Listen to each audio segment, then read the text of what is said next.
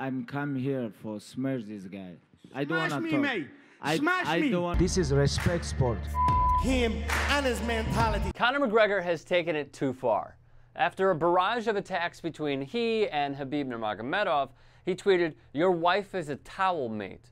Conor has insulted the Dagestani fighter, the love of his life, and his religion, where Khabib is a devout Muslim, one of 1.5 billion on this planet. Khabib's reply tweet would read, "Rapist.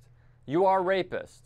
You are a hypocrite who is not responsible for your actions. Justice will find you. We will see." Conor's tone-deaf response was to Khabib saying, "I don't think he's finished," when Conor announced his retirement. Conor acts like a jealous wife who says, "I will leave all the time," but then comes back. Although it was tweeted, Conor deleted it, but still, it remains all over the internet. Just one Google search means that it remains forever. Conor, of course, wasn't finished. He would tweet, "Plot twist. It's a goat under that towel," because he simply cannot help himself digging the hole deeper and deeper. At the Notorious MMA, if you think that insulting entire religion you be safe, you are mistaken, tweeted Khabib. Recall just 12 months ago in Brooklyn, McGregor attacked Khabib Nurmagomedov's bus, which carried other UFC fighters that were injured in the process. It ignited the rivalry, and the UFC sold the fight as just that.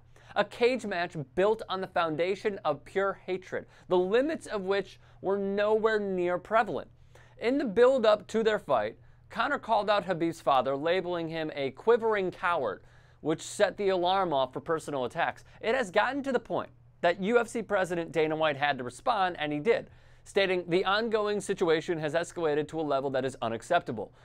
As such, we are taking the necessary steps to reach out to both athlete camps, and this situation is being addressed by all parties internally. There's a lot to unravel, but we must call it as we see it. Prior to McGregor knocking out a great champion in Jose Aldo, he would say of the Brazilian, "What I really want to do is turn his favela into a Reebok sweatshop. They work well over there." He demanded Floyd Mayweather, "Dance for me, boy," while promoting his boxing match.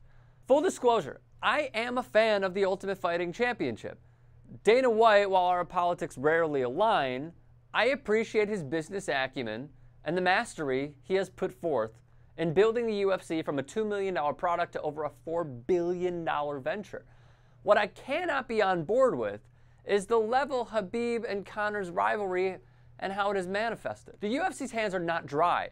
Remember that bus attack video we showed previously? The organization used it in their promotions in the build-up to their fight. Dana has come out admonishing the fighters' social media barbs and condemning their action, but there is no doubt from their past history, the promotional company is salivating at these two going at each other. My other gripe is innocent bystanders are being targeted, i.e.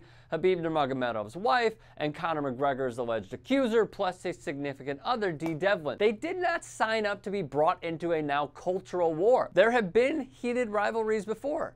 There have been escapades of trash talking gone too far. The UFC must take this head on and set the example for other promotional companies in the near future. Without intervention, the tensions rise not just from the fighters in their respective camps, but also their supporters who will flock the host city, the host stadium, and without a doubt, unequivocally lead to spectators needing an ambulance.